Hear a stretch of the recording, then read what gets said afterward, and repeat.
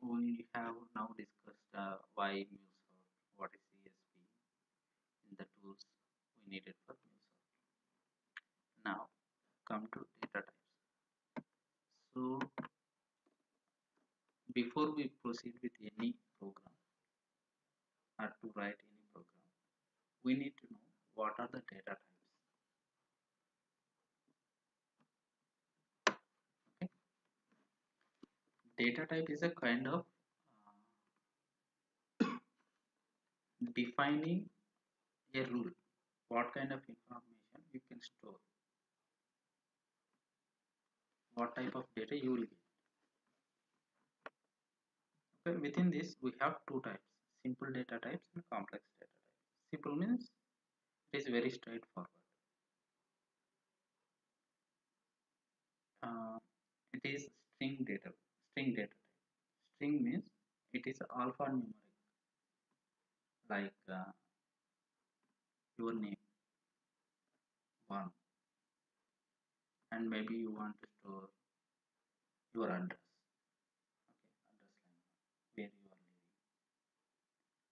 So all that kind of information will be represented as string format, string or varchar. So based on the technology, it will just differ. Okay, string can be considered as varchar also. For example, if we see this, string is the format. You can store that information by denoting the data within quotes. Okay, if you enter the data, this data true within quotes, that becomes a string data type, and your name, you are representing it within quotes. This is a string. And another simple type is number. Number is a data type which can hold the digital values, digits. Maybe it can be a decimal value also, but it just varies, like integer, number, and float, double, based on the technology.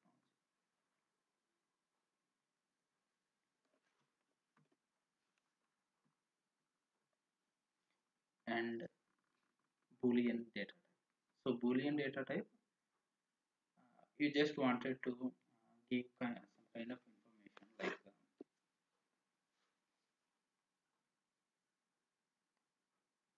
any question type of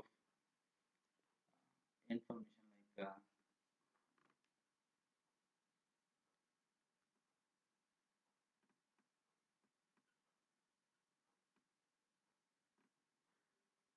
do you like playing cricket? It is a question.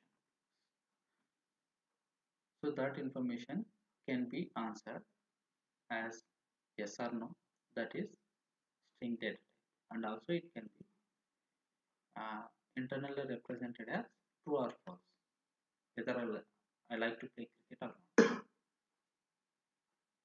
You're just giving the response, some answer, and that information will be stored in Boolean format. Do you like to play cricket or not? True or false?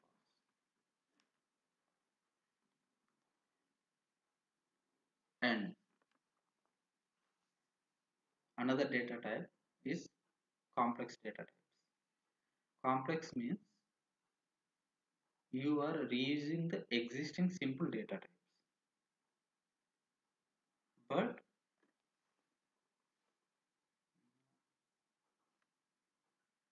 here, instead of a single line, you wanted to collect all the information and put into some data type. That becomes the complex data type. For example, it represents in two formats. Key value pair is the object. Within complex, there are two data types: object complex data type, array data type. Object will hold the data in key value pair. Okay, and array is index based and it will hold the data within square brackets.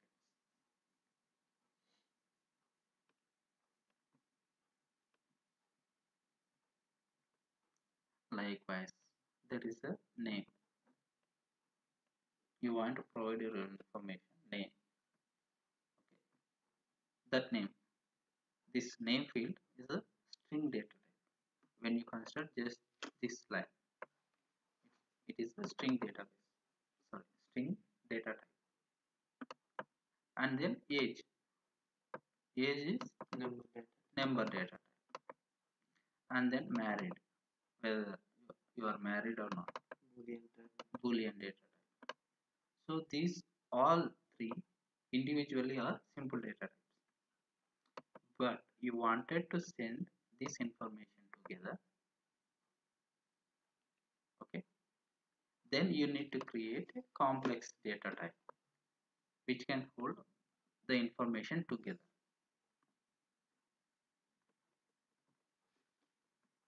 This is going to represent a object, and an empty object can represent just by opening and closing the flower braces, and empty array just a square bracket. The collection of objects. Which one? Array type. It is a collection of data.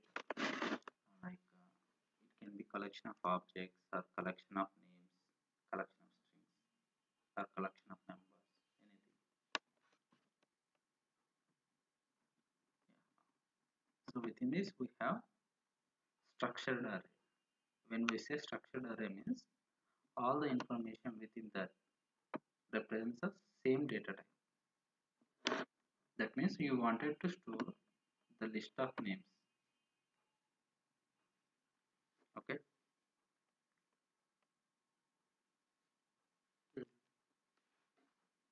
Like String type. string. So all names will be No will come number data is array of objects. you can store it, but that becomes a unstructured array. This type. This one. You can store the information, but it is an unstructured data type. No one is This is the name. the square bracket inside lower bracket. That becomes another complex data type. We can create.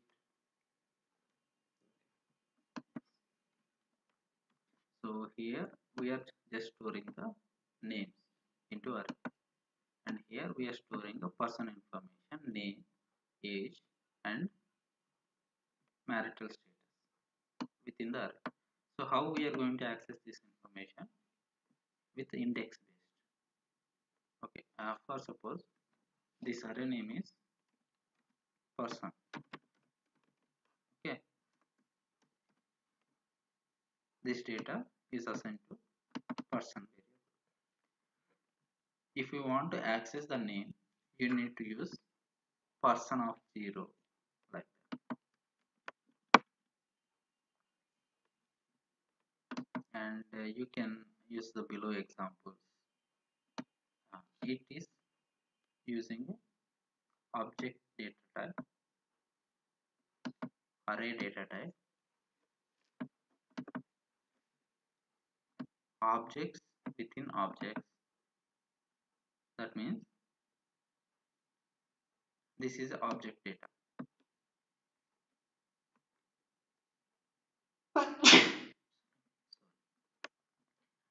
This is object data. It is just address information. And basically you wanted to create a person information, right? Person details. A person can hold information like name, age, friends. He can have friends, whether he is married or not, and where he lives. So this is a person information. You need to gather it. and there will be multiple persons. That means multiple means it is array main, and one person means it is a object. Person is having a name. This becomes a string. This is a number. And friends. Friends you can have many or one. That's why we are going to store it as array. And then master set is boolean address. So within address there will be address line 1, line 2, and the pin code, postal code, and which state he belongs to, and which country. So this is the minimal information we need to gather. That's why we are creating this address as an object. That means which is holding again multiple data. So it became object, and this object is within the person object. Complex types. These are more complex types. It is array of objects of arrays and objects.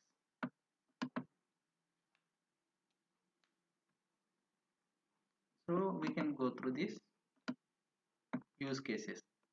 I mean, from above, this is your data, and how you can access the data, you can use these examples. For example, there is Punjab line 1. Where is this information? Punjab line 1 is there,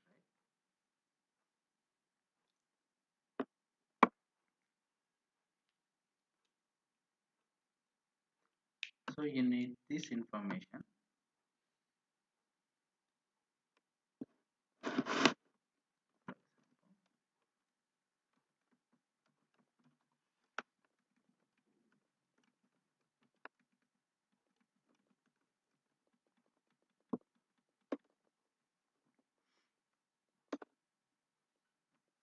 ఇప్పుడు రెండు వస్తాయి. Okay okay 0 first దాంతో ఒకటి వస్తాయి line 1. So all this data is payload. Where we say payload means it is a business data. That's it. Payload is nothing but a business data.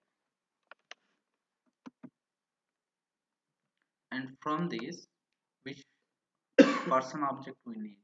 The first person object. First means the array's index starts with 0. That's why 1 minus 1, 0. Within this, where is this information stands? Within address dot line 1. That's why we are representing as payload of 0 dot address dot line 1. This is map typing. This is map type. Yeah, we are mapping the data. I mean, we are extracting the information from this content payload.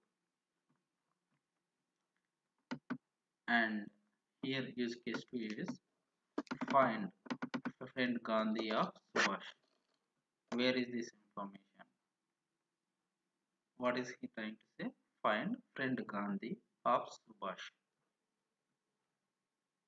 Subhash. Here is the Subhash record. Okay. First we need to find the Subhash record. So from payload, which is this object, second object. So since it is an array, we are going to represent as payload of 1. And from this payload, again we need to find the friend.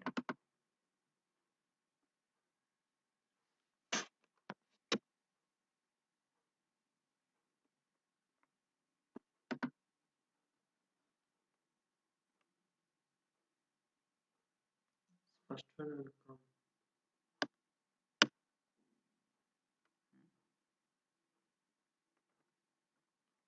payload 1, this one, friends 01 is this one. Here, first we are going to find the Subhash record. So this is the payload.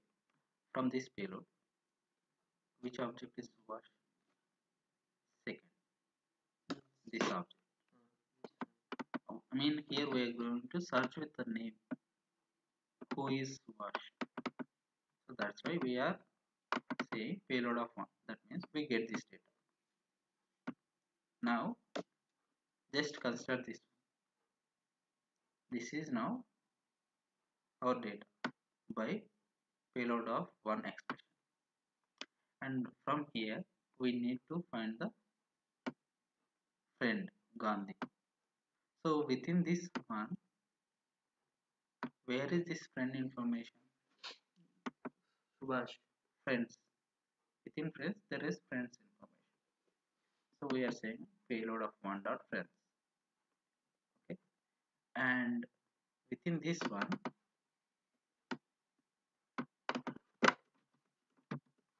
where is Gandhi? First one. That means friends of 0. Okay. That's why we are saying of 0. Within this friends one, the first one. That means 0.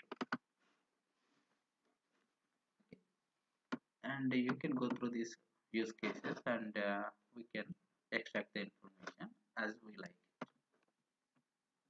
We need to find Subhash address, how we can do it. So this is How many types mappings? mapping. This total are mapping. These are use cases. So we need to understand what are the different data types and how we can extract that simple information. That's it. Then we can go through the use cases, and even though you are using some programming, you need to know how we can extract that information. So there are some expressions. By using those expressions, we can extract the information within Mule. That is called a data view language. All these use cases, we can extract the information by using data view. So we can practice data view as well. First, try to understand these data types. Complex data is rich and easy to get the data. It is we are trying to define the data by using complex data types. Which one better? Cases mapping. It is not a better or not better. We are defining the data types, and based on the business needs, we would be able to define the data types. For example, here we are saying we need a person information. Okay, so whenever we want, we are saying we need a person information. At that point of time, we should be in a position to define the data types as per the business needs. That means we need to capture this information, minimal information, and based on that we can define the data.